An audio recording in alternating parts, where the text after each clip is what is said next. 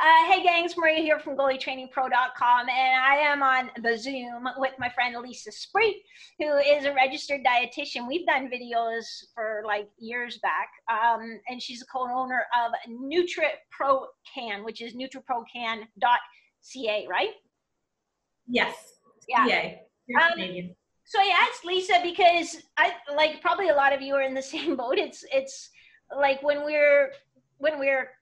I'm COVID, Maria, staying home all the time, my nutritional habits need to be different than when I'm like goalie Maria, going to the stick and puck and going to the rink and sort of burning up all these calories. And I think too, as we sort of shift out of this, you know, okay, how can we sort of meet our nutritional needs and get back on track, basically? Because also a lot of us, I don't know if you did this, Lisa, but like, I would just do be like, well, but there's COVID, so I should have a beer on a Wednesday night because I'm stuck at home all the time. And it's like, or like, I should buy the one bite brownies. It's like, what? Why would I buy one bite brownies? Or like I don't drink alcohol during the week. It's like, why would I drink alcohol during the week? Because I have to stay home every day. Like that is the new norm. Yeah. Mm-hmm. So weird. So we're going to try to sort of dial in nutrition. And I also wanted to really tie in because I've been getting tons of questions about like there's always, I'll say, fads, you know, out there. So we're going to touch on a couple. The two I think I'd for sure like to touch on are like the whole intermittent fasting thing, you know, and how that fits in with an athlete's life. And then maybe we'll chat about veganism as well, because I think the movie Game Changer maybe I don't know, maybe didn't quite paint a complete picture. So we'll get into it. But let's start with intermittent fasting. And can you kind of help us, you know, figure it out? Because this is your area of expertise. Yeah, I love talking about both of these trends because both of them are kind of like old diets that are back again. And in terms of intermittent fasting, and also the cool thing too with both intermittent fasting and like plant-based eating is there's actually quite a bit of research behind them. So it's actually, I can speak to it, where some of the diet trends that are out there, I'm like, there's zero research. But with these ones, there are. So intermittent fasting, there's a lot of purported benefits to it. But again, I want to stick to mostly like sports performance and kind of what's going on right now. The biggest thing that I see with intermittent fasting is kind of like a lack of definition or knowing what it is. Or people saying that they're doing intermittent fasting, but they're doing something a little bit more that's like time-restricted eating. So I like to separate the two things. There's intermittent fasting, and intermittent means that it's not a regular thing. So intermittent would be something like doing anywhere from like a 16 up to 48 hour fast and not doing that every day. So that would be more like people who are doing maybe like an every other day fast, or something like, you know, a day a week or 36 hours a week. And what does fasting actually mean? There is no true definition, and there's really, fasting is not giving your body energy. So food, energy. There is really no research to support doing a fast where you don't have anything. So when we're talking about fasting, I want to make sure that people understand when I'm saying fasting, I am never saying like skip water. That is always going to be a human need. If you're going to try fasting, you still need to hydrate. That's okay to do. Now, if you're doing like a fasting for like a medical procedure, listen to whatever they tell you, but that's not what we're talking about. So that would be more intermittent fasting, where what I see most people kind of moving towards, and what there's really good research to support, is more something like a time-restricted eating habit. So that is where, like, this is where you hear the like 12 and 12 or 14 and 10, or some variation of that, where you kind of pick an eating window for the day and you say, okay, I start eating at this time, I stop eating at this time, I don't eat for the rest of that period of time. And that's usually something that people would do on like a daily basis or most days of the week. And in terms of the benefits, some of them, so intermittent fasting and time restricted eating do have some benefits in common. But it really, what people, when people come to me and they're like, should I be fasting? Should I do intermittent fasting? Should I be picking eating windows? I'm like, what is your goal? So that's the most important thing. And that's for any athlete who's coming in for nutrition for any reason. It's like, hey, what is your specific goal? Like, are you looking to put on lean mass? Are you looking to lose fat mass? Are you looking to get faster? Are you looking to improve longevity? Like, what is your actual goal? And then once I understand what your goal is, then I can talk to you a little bit more about what you should be doing and how and whether it's going to be beneficial. So do you mind if I dive into some potential benefits? No, that'd be great. Yeah, no, I'd really like that. I'll go over the benefits and some potential risks, and then kind of like how we can do some of these things. So potential benefits of time restricted eating and intermittent fasting. The main benefit is it usually leads to a lower caloric intake.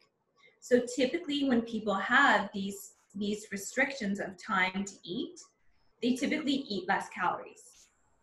And that's where we see the biggest benefit. With that, what that usually results in is lower body fat levels, which we know have a lot of benefits in terms of our health as well as in sports performance. So that's kind of the first thing that comes out of it is that that lower caloric intake. We seem to not make up for those calories that we would have missed. Now, if you are the type of person that if you skip breakfast, you are famished all day and like overeating the rest of the day, then I'm like, okay, well, no, this is not for you then. You're not going to see the benefits. If you're the type of person that you skip breakfast and you don't get super hungry and your energy levels are superb and you can kill your workout still, then I'm like, okay, well, maybe that's a potential benefit for you. So lower caloric intake overall with both intermittent fasting and time restricted eating, that's probably the biggest benefit that we see from both of those. However, there has been some research, mostly in animal models, that look at isocaloric intake. So basically you eat the same amount of calories. And so if we look at like a week and do that as having a couple fasts in there versus just eating whenever. And there are actually some potential benefits to, now this is more the intermittent fasting where we're going prolonged periods of time, so over 16 hours without eating. There might be some longevity and cellular turnover level, benefits to doing some of that longer fasting. So again, this is more the intermittent fasting where it's not necessarily every day, but something that's probably 16 hours or more, still having water. And it seems that it does help our bodies in terms of turning on some of the mechanisms that help us in fighting pro-oxidants, in terms of getting rid of older dead cells within our body and making some new cells. In terms of athletic performance, I mean, that's going to potentially help your health, and anything that helps your health could potentially help athletic performance. But if I'm going to kind of dive into the risks there as well, think of going and having a training session after not eating for 36 hours. Probably not going to go so well. Yeah. So that's part of what we need to balance out when we're talking about athletes. So yeah, two kind of biggest benefits, overall lower caloric intake. Now that's not for everybody because some people tend to overeat when they haven't eaten. And then that sort of benefit of increased cellular kind of like rejuvenation from the extended fast. The third one that I'll kind of throw in there that applies to some athletes are digestive benefits. So I do work with a lot of athletes that have some GI issues going on, And there is some benefit to doing both the intermittent fasting and time restricted eating in terms of helping digestion. So, but that would be specific if digestion is an issue for you. Yeah. I would start with that. If that is, then I would start looking maybe more at the time restricted eating and saying like, okay, I'm going to eat after 6 p.m. and I'm going to give myself, you know, at least a 14-hour break and maybe don't start until, you know, 8 a.m. or 10 a.m. or something like that. And sometimes people do see some benefits to that. Now, in terms of the risks, there's a lot of risks. Again, I'm not going to speak to, so keep in mind for both of these, you are still having water. So if you're not eating, you are still having water. There is no, do not do the no water for 2 days. Yeah. That is not, like you're like, yep. Yep. And that is not beer. No. Okay. It's a weekday. Yeah. Even though it's a day after Canada Day, it's still a weekday. Yeah. So yeah, in terms of the risks specific to athletes, you got to keep in mind, you still have to train every day, right? So are you having, maybe you're eating less calories, but maybe you're having really, really not so good workouts and you're burning less and not getting all of the benefits out of your training session. And then also, if you are fasting and you're training and then you're not eating for a little while afterwards, you're not giving your body the building blocks that it needs to make benefit from that training. And then it's like, okay, so maybe you're cutting back on calories, you might be losing some body fat that way, but you're not getting lean mass, you're not getting the most out of your training sessions. And then it's like, hey, well, that's not a good thing to do. So lower caloric intake is not always a good thing, especially with high training levels. If you are a youth athlete where you're both growing and training, I'm like, this is a no-go. Like, there's no way that you're going to meet your nutritional needs doing fasting. You need to eat all the time. Other risks, those are who are at risk for disordered eating, because it is that restriction. If you are prone towards that, or you have a history of that, it's a no-go. Whether it's time restricted eating or intermittent fasting, it's a no-go. We cannot have any strict rules like that. So make sure, like, just do some self-awareness. If that's something you're at risk for, do not do it. The other things potentially that could go along with it are nutrient deficiencies. And that's just basically, if you're not eating enough, it's, yeah, calories that you're not getting in, but it's also the micronutrients. And athletes who have higher energy needs have higher micronutrient needs as well. So it's kind of a risk there. And then if you're doing extended fast for too long too, hormonal disruptions. So part of our, like, even circadian rhythm, but for females, like, our hormones are based upon our eating as well. And so we can sometimes see hormonal disruption there, as well as the stress hormone cortisol. So fasting does cause an increase in cortisol release for multiple reasons. And if you are under a lot of stress already and have issues with cortisol or cortisol dysregulation, well, that's not gonna be good. So those are some of the kind of risks.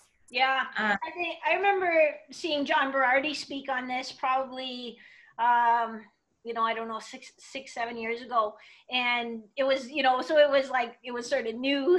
Yeah. New again.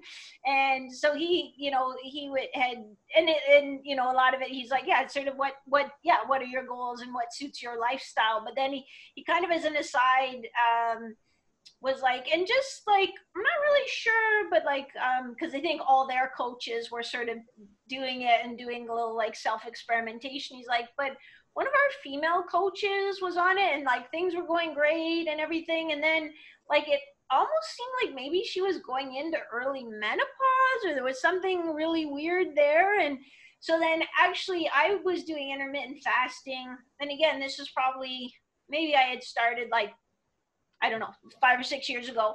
And so I was doing 8 hours of eating, 16 hours not. And once I got used to it, it felt fine. And a lot of it was just, so that like yeah, I could just get up and go to work, and but then maybe, I don't know how long it was, maybe 3 or 4 summers ago, I was having like bad like heart palpitations, and my arms were tingling, and I'd like feel like probably like 4 times a day feel like I was going to pass out. And so I did go to the doctor because my dad died of like an unshockable arrhythmia. Like he was 76, but he just like kind of dropped dead. So I was a little sensitive to things like like, should I feel like I'm gonna pass out? And so I went to the doctor, where I got the standard sort of medical treatment, like, well, it's just stress, it's probably just stress. And I didn't feel that stressed out. It was in the summer, and it's a very busy time, so I'm sure it is more stressful, but I kind of remembered too, like what John had said, and I just thought, you know what, I just want to I want this to stop. And so yeah, I just started eating regularly again, and over time it did sort of settle down, and it's been pretty stable ever since. But yeah, like and so what you're saying, like, and I didn't know, because no medical doctors know this stuff, like yeah, like at the end of the day, the doctor, who wasn't my normal doctor, but he was the guy I was seeing, he was just like, well, hope you feel better. Wow. Yeah. Yeah. They offered me anti-anxiety medication, which is like, but I don't feel anxious. Like, I don't know that I need to take and then it was just like, okay, well, just feel better.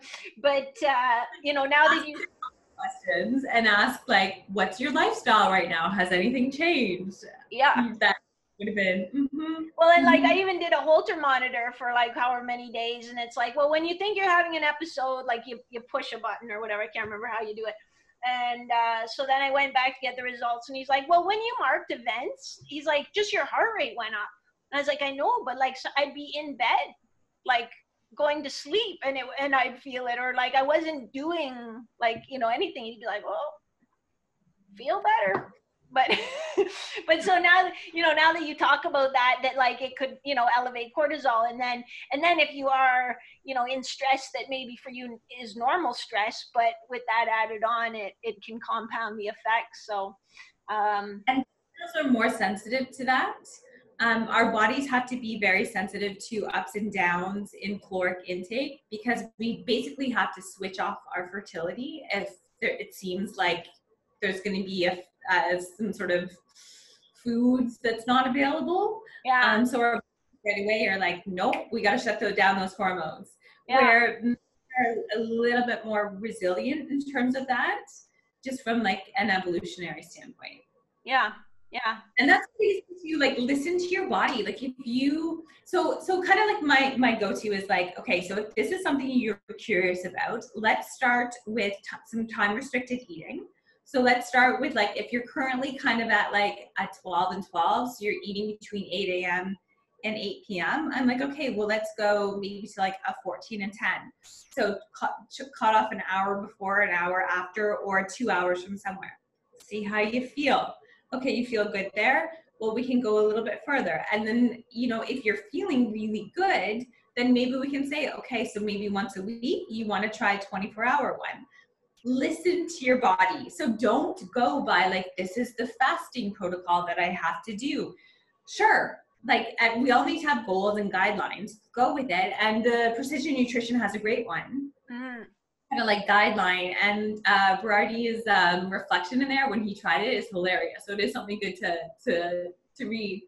But go by how your body feels. Yeah. And something else that I kind of talk to athletes about too is like, okay, so if you do have a recovery week coming up, well, maybe that's a time that you can start experimenting with it. Like if you're in the middle of season, probably no.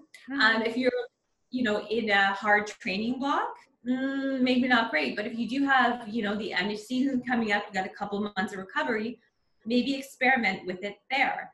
And then there's something else that kind of fits into, it's kind of an in-between between intermittent fasting and time-restricted eating, called the fasting mimicking diet. And what it is like 5 days of lower calories, 750 calories per day.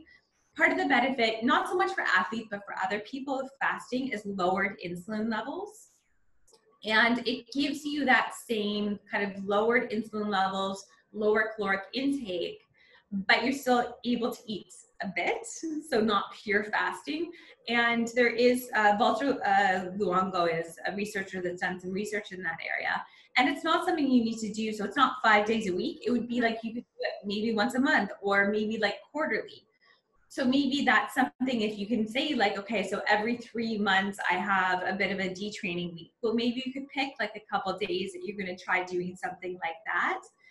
But listen to your body. And if it's not working for you, don't do it. You don't have to do it. Yeah.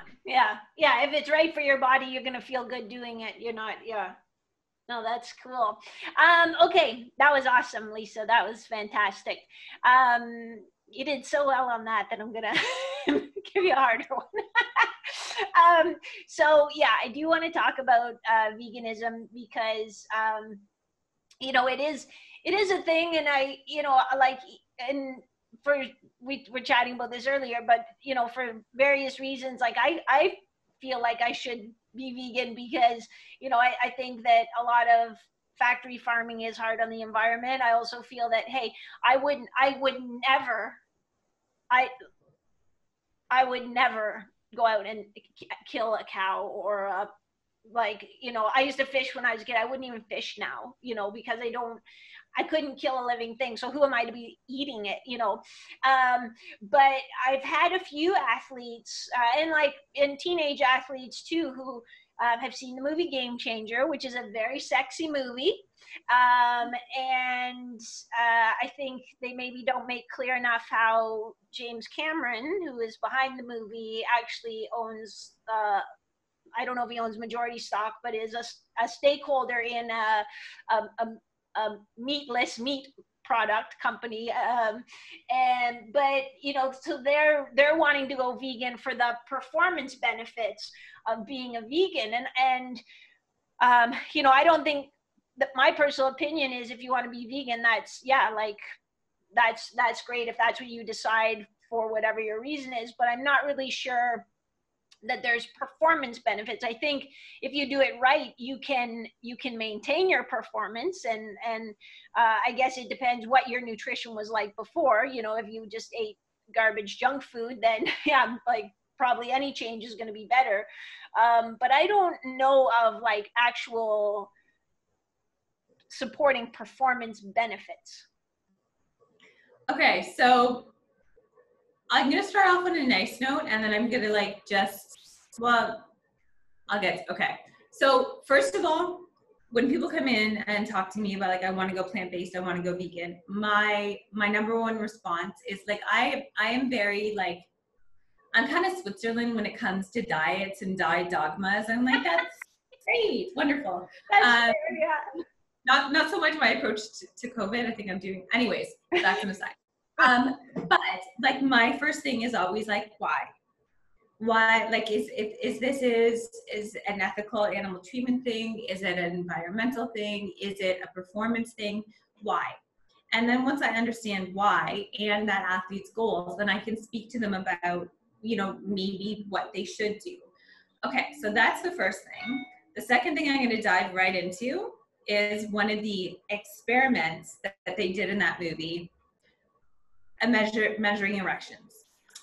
Let's just go straight into that one. Yeah, every teenage boy is like, it's for the performance benefits I'm looking for. Yeah. What type of performance are we talking about? Yeah. I don't ask those questions. I don't ask questions if I don't want to know the answer. Yeah, that's true. I need to learn that lesson. So you know what? So if we think back to that experiment, so they had these like tortillas, and on one they had all different veggies and black beans. I remember it was on there, and there was like some spinach, and the other one was just like pure meat and cheese. And what they are, and this is the biggest thing with plant-based versus vegan, what they are neglecting to tell you is that the benefits that athlete was getting, who was eating the plant-based or vegan version, was not because of the exclusion of the red meat. It was because of the inclusion of nitric oxide precursors, vegetables. So yeah, so most of the benefit is the high intake of vegetables. That's really like, that is the key. And this is why I'm like, this is an old diet new again. Like, this is something I've been telling people forever. Yeah. And this is, research has supported forever that people need to eat more vegetables. So if they just put vegetables on that meat taco, they would have exactly the same results. Yeah. Probably. Yeah, but that wasn't part of the experiment. They didn't do that, right? That's your only choice. You either eat meat or you eat all vegetables, where it's like, can we just find a nice little place in the middle? Switzerland, no. Yeah.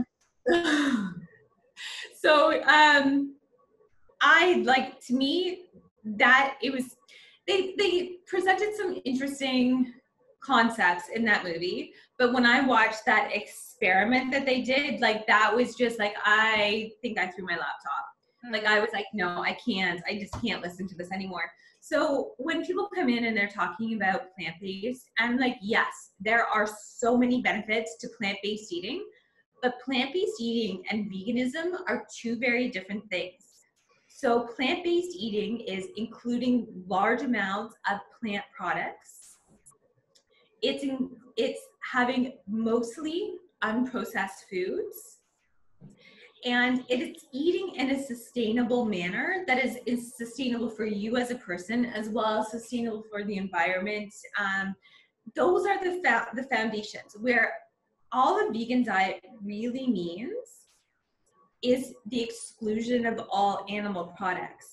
You can still have a super highly processed, basically unhealthy vegan diet by just cutting out any animal products. So that would be like going to McDonald's and getting the Big Mac without the burger, without the patty. Or the Beyond Meat. Beyond Meat, and getting your fries, Coke, and your ketchup. That's vegan, right? So I like to differentiate between strictly vegan and plant-based eating, because I think there is a lot of really, really good support for eating more plants. I think that's wonderful, and eating less meat, but it doesn't necessarily mean the exclusion of all meat. And it's something like, if you look at the Mediterranean diet, if you look at the traditional Asian diet, which we know have tons of benefits, that if we look at the blue zones, they all eat a plant-based diet. It's not that they don't eat any animal products, it's just mostly plant-based. For athletes, the biggest part of that is getting in your veggies, getting those nitric oxide precursors. So when people are taking like beta alanine and all of these other supplements, you're getting more nitric oxide. That's the benefit of eating like beets and spinach, and even black beans has, like, eat more of those things and you'll get those benefits. Now, when it comes to have meat, to not have the meat, there's a couple things to keep in mind. So animal products are complete proteins. It doesn't mean that you can't get enough protein from plant-based products, but it can be a little bit tough to both get enough as well as get the balance. So if you are okay including some animal protein in there, whether it's fish or eggs or dairy, whatever it is, it makes things a little bit easier. It doesn't mean that you have to, but if you're not so great at meal planning and cooking and having access to all of these plant-based proteins, then having a little bit of animal products can help to overcome that. And so what that could look like is like doing a burrito that you have like the whole wheat wrap, you got your spinach, you do some black beans, and maybe a little bit of ground turkey. Or putting some like scrambled eggs in with scrambled tofu into that burrito. Mm-hmm. So it's that one or the other. It's like, just include a little bit of the animal protein in there. You're going to get enough protein. You're going to get all of the amino acids that you need. But you know what, if you want to do a full vegan, I'm like, that's great. Just make sure that you're just not cutting out animal products, that you're addressing plant-based proteins. Mm-hmm. That's kind of my biggest issue that I see with like plant-based versus vegan. And then in terms of like an ethical thing, like, yeah, I think conventionally raised animals, it's not awesome. In Canada, our farms are definitely better than what they are in the States. But, you know, if that's an issue for you, I am all over, like, go to a farm, talk to the farmer, see how they treat the animals. And this is really quite odd, but growing up, we actually would know the cow. We would get half a cow, and that would last us a long time. There's a lot of us, but it would last us a long time. We would actually know the cow. Yeah. And there's something about that connection where I understand that this cow is a living, breathing being, and its sort of role in life, part of its role in life is to nourish. Yeah. And while it's sad, and I got to say, like, I don't know the last time I ate red meat, it's not, and for multiple reasons, not my thing. Yeah. There was something very kind of like meaningful to knowing that, like, this is all part of the big brown world, and that cow is being treated properly, and it has a purpose in life, and that purpose for the cow is to help nourish. So I'm not a huge fan of conventional meat. I do think you should go for the naturally grown. You should know the farmer, and for the most part, most of us should be eating less meat. That doesn't mean that you need to cut it all out altogether. Yeah, I think it's getting easier and easier to get, like, you know, locally raised, you know, meat, and so yeah, it's no, that's good. That's awesome. Let's look at wrapping this up in like maybe 5 minutes or so. So I'm gonna hit you with a couple rapid fire questions, because athlete, you know, like, you work with athletes all the time, and Lisa consults with some of the turning pro goalies as well. So if there's any of you who are like, I actually really need help with my nutrition, you can let me know, and I'll put you in contact with Lisa, or she can tell us the best way to get a hold. What's the best way for people to reach out to you, Lisa? Yeah, you can find us like at NutriBoCan on just about everything, or you can give people my email, whatever. Anyway. Okay. So, but you know, athletes, and they love to have their shaker bottle, you know, like they love a supplement, like even if you're like, well, yeah, you could have that, or you could just have like a bagel with peanut butter on it, or, you know, but they love to have their thing. So if you can answer this, if there were like two relatively innocuous but supplements that probably, you know, not a bad idea for, and I'm thinking maybe more like teenage athletes who are using a lot of calories, you know, that they would get at their local sport nutrition store, what would you suggest? Creatine, especially for those who are looking at going plant-based or vegan. It's something that needs to be taken every day. And I know every time I say creatine, I get some cringes. It's got a bad rap. If you look at all of the research, it is, as long as you're getting a good source, it is the most safe. And it is for sports performance, it's the most supported. You need to take it every day. You don't have to take a ton. It's somewhere between probably 3 to 10 grams per day, depending on your body size. Yeah. That would be my number one first go-to, especially for those who are vegan.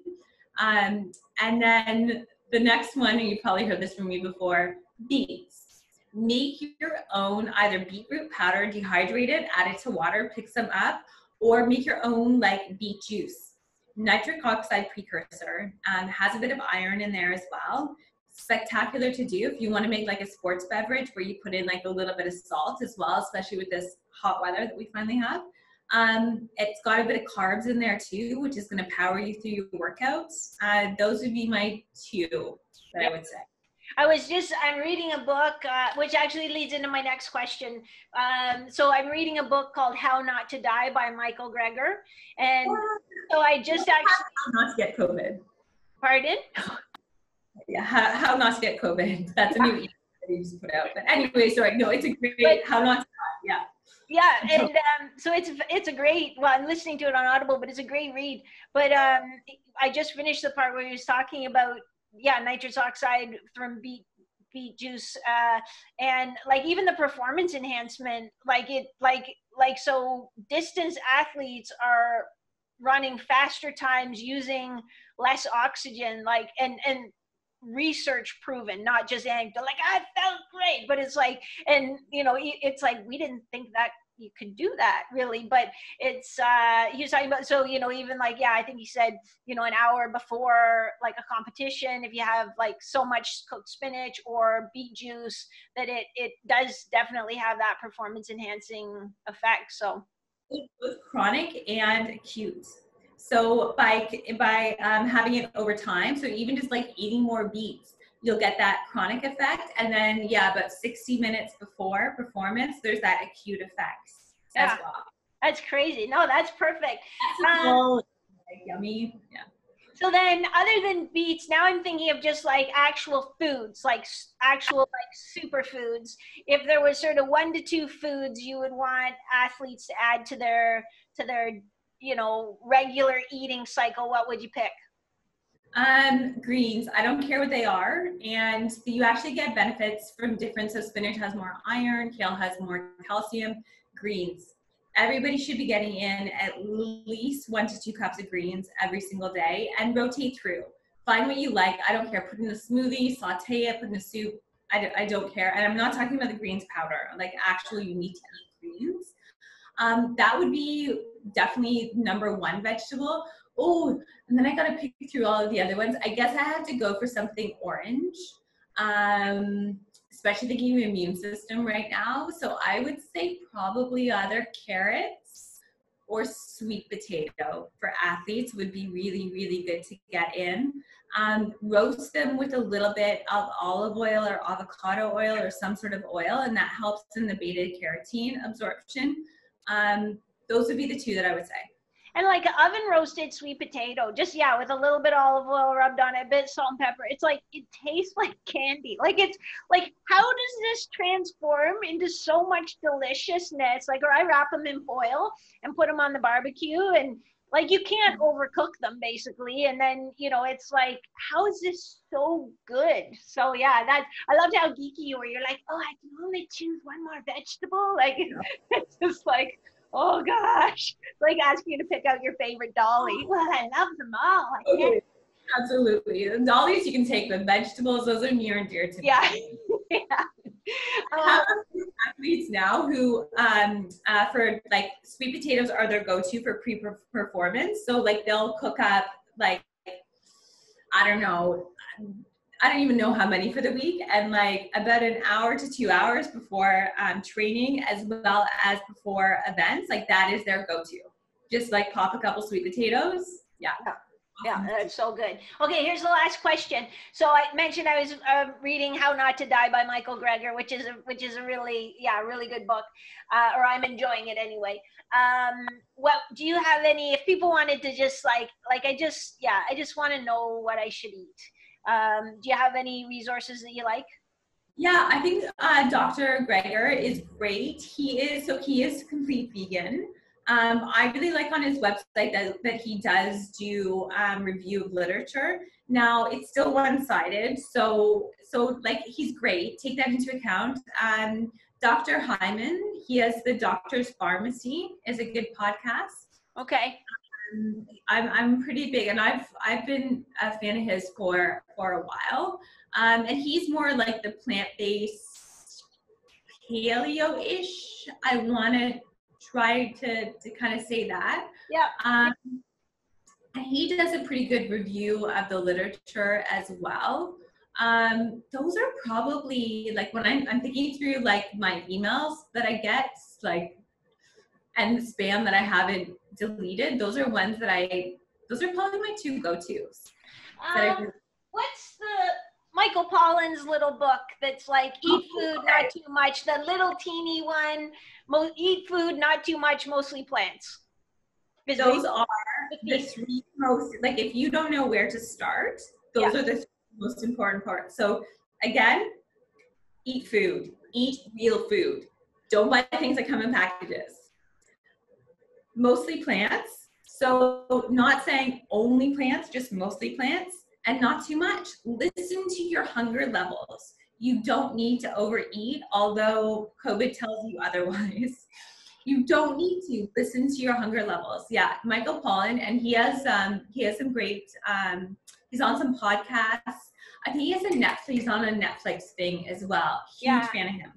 Yeah, he is. It might be like Food Inc. or something. But yeah, and one of his books is like just small, like it's like the chapters are like a page, and it's just food rules. I might be Food Rules. I might have it wrong, but yeah, his is amazing. Like just those like three, and he's not a doctor or something like that. He's a writer. I totally yeah, I think his newest book is about like psychedelics or something. So yeah, go easy on that, children. Don't read that one, children, but read the might be called Food Rules. Yeah, I know one.